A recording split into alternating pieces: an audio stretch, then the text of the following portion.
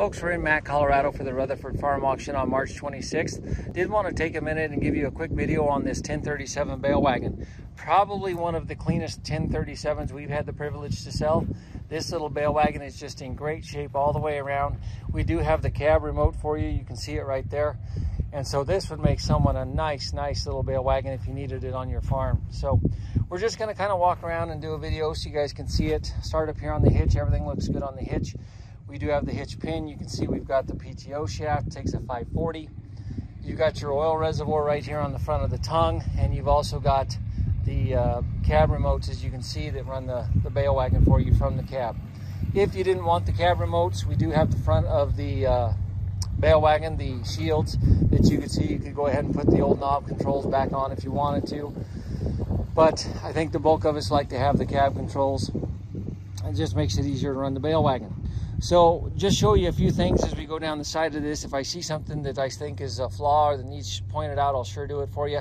Looks like maybe we've done something right here on this pivot point on the trip arm on the first table. Looks like maybe they've welded that, so just be aware of that. This bale wagon does have the automatic tie. Again, it will operate from the cab with the remote, and so that makes it pretty convenient for you whenever you're running the bale wagon. We'll get down here and take a look at the frame.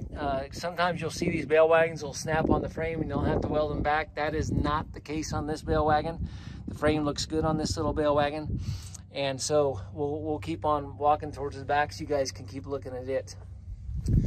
The second table looks to be in good shape. I don't see that it's been bent or broke or welded or repaired in any fashion. And again, it does have the automatic tie on the front. Normally where you'll see the most damage on these is on these corner posts on the front. You'll see that they'll hit a fence post with them or something and they'll break them and weld them. Not the case on this bale wagon. This bale wagon has not been damaged on either side of the loading rack that I can see. So that's why I say this is probably one of the cleaner bale wagons that we've had the privilege to sell.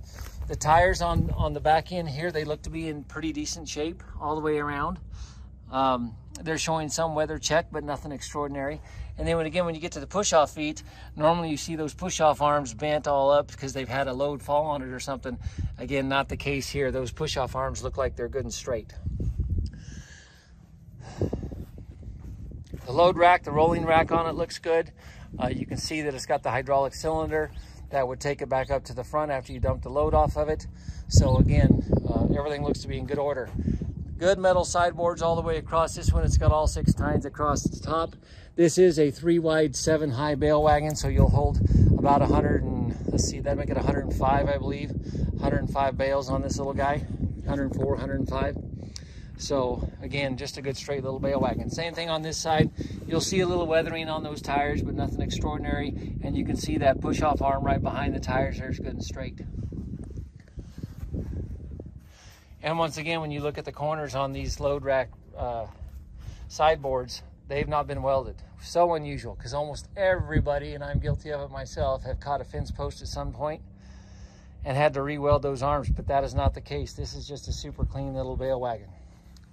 Get underneath here, you can see right up in there, that's the other point that you'll see a lot of breaks and damages on, is on the bale chute. It does not appear to be the case here. It does not appear that they've broken that and had to re-weld it. So again, a nice little setup, a good bale wagon. Bale chute looks to be in good shape. And again, we'll finish it up here on the front. You can see that they've not had to weld or repair right there at all. So again, guys, I think this is going to be one of the better 1037s you're going to come across. And sure enough, a nice little bale wagon. I don't see a lot of rust. It's been outside, don't get me wrong, it's been outside, but it's not all rusted up and everything, guys. A pretty straight little 1037. Let us know if you have any questions. I'll see a shot of this remote here for you. Let us know if you have any questions, guys, and if there's anything else we can get you information on this. But again, March 26th, we'll have this live and on Equipment Facts.